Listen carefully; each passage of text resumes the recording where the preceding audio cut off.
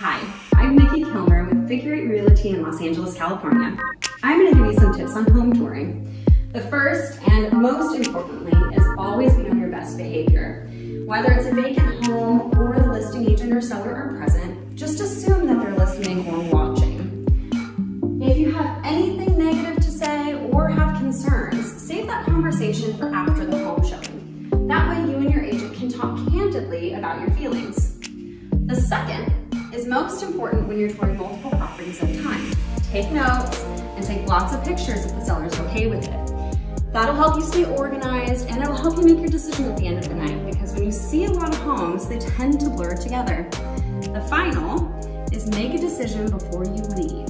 If you're going to see another property and you've just finished a home tour, make sure you decide and communicate with your agent if the one that you just saw is still of consideration. I hope this is helpful, and I cannot wait to help you with more home tips.